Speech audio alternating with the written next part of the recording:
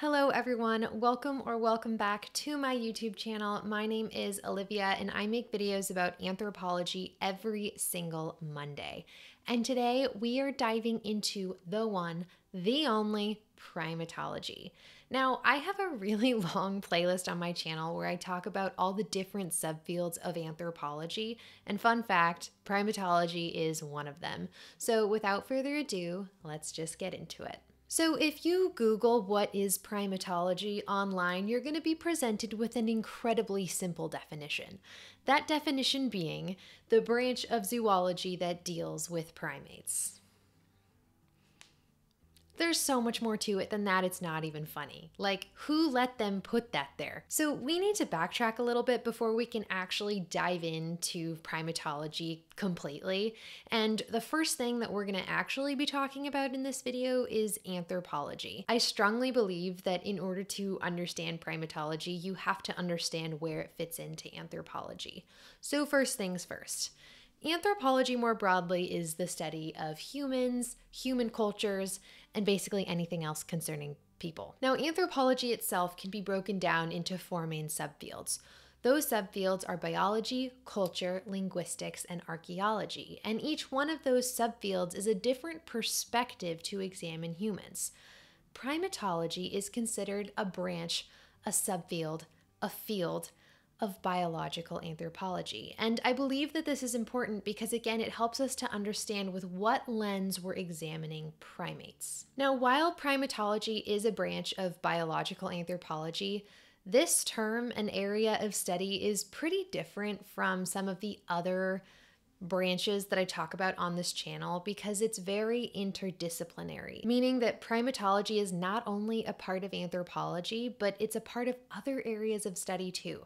Primatology is considered zoology, it's considered biology, it's considered part of the life sciences more broadly. So please understand that with this video, we are approaching primatology with an anthropological lens, but realistically, it's actually a field that's related to a whole lot of other fields. So now you've got the whole anthropology thing down, so now we've got to switch over into the primate thing. So what's a primate? A primate is a member of the biological order primate, which includes a subset of mammals that share certain characteristics. This sounds a little bit scary, but I promise you it's not. It basically just means that primates are a group of mammals that have some things in common. Some of these qualities include many primates having opposable thumbs. Primates also have forward-facing eyes, and their brains are really, really big relative to their body size. Something I learned from the research of this video is that there's over 500 species of primates. I had literally no idea. Lorises, why am I blanking? There's 500. There's lorises, mandrills, macaques, tamarins, capuchins, gorillas, orangutans. I want to say orangutans. That's not right. And one that could surprise you is humans. Now, something that I find really interesting about primates and primatology is that primates live all over the world. You'll find them pretty much everywhere. And so naturally, that also means that you're going to see primatologists all over the world. So if there's a certain species or area of the world that interests you in primatology, you could go there. It's pretty cool. Okay, now I think all the pieces are in place. Anthropology, what is a primate? I think now we can move on to primatology itself. What do primatologists study? Primatologists study both extinct and living non-human primates. So while humans are considered primates, the field of primatology does not include us. So if you were wondering why maybe humans didn't come to mind when you hear primatology, that's why. It's because we're not included in that area of study. Primatology is something really, really complex and multi-layered, so it's hard to exactly say what primatologists study. Some of the aspects that primatologists look to understand are behavior, mating systems, communication, ecology, and so many others. But I felt like I didn't want to just, sit here and talk about how it's really broad and really hard to explain. So I felt that the best way to do this was through some examples. So in the field of primatology, if you were to become a primatologist, you don't just study capuchins.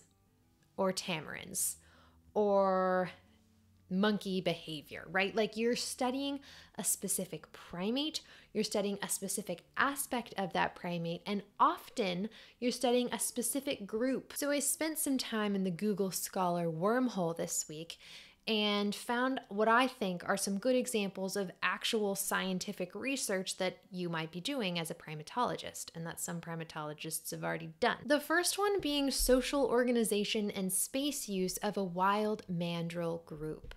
I think this article is a really good example because it shows you that we're not only looking at mandrills more broadly, we're looking at the social organization of a very specific group of mandrills. The next article that I thought did a really good job kind of exemplifying why primatologists or how primatologists get really specific is this one. It's evidence for cultural differences between neighboring chimpanzee communities.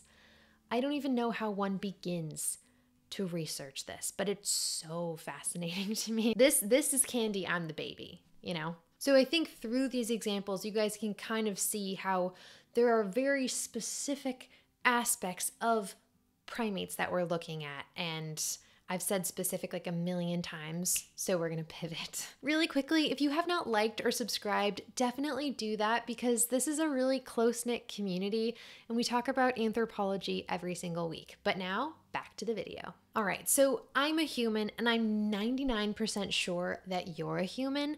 And so I wanted to bring this all back to the connection that primatology has to humans because this is an anthro channel, surprise. Something really interesting to note is that primates are humans' closest living relatives.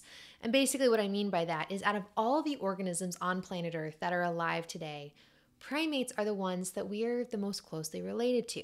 Of course, we're primates, but like all the other primate 500 friends. And this simple statement has a whole lot of impacts when it comes to understanding our history and human evolution more broadly. Basically, what I'm trying to tell you is the better that we understand our primate relatives, the better we can understand ourselves, and I find that really, really interesting. Also, if you're here when this video is going live, I just wanted to let you know that there are some really, really exciting resources coming out soon related to primatology and other related topics. And if you're watching this video in the future, check that description box because, like I said, there's some really exciting resources coming out on this topic soon. Lastly, because I want this channel to be a really practical space for people, I want to talk about the kinds of jobs that you can get with a background in primatology. Some of these are more obvious, like going into academia, becoming a professor, just doing academic research.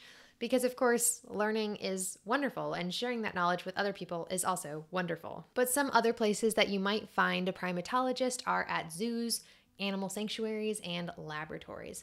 So if any of those sound interesting to you, maybe check out a degree in primatology. If you made it to the end of this video, please let me know what sounds interesting about primatology to you in the comment section. I am so grateful for this community of anthropologists. Literally, you guys are the reason that I make these videos. Anytime I lose motivation, it's our little conversations in the comments in the community tab that keep me going. So thank you so much. You guys are literally the best. And I'm so glad I finally got around to making this request because I know that people wanted this. So yeah, I will see you all next week with another video. And yeah, all right, you guys, bye.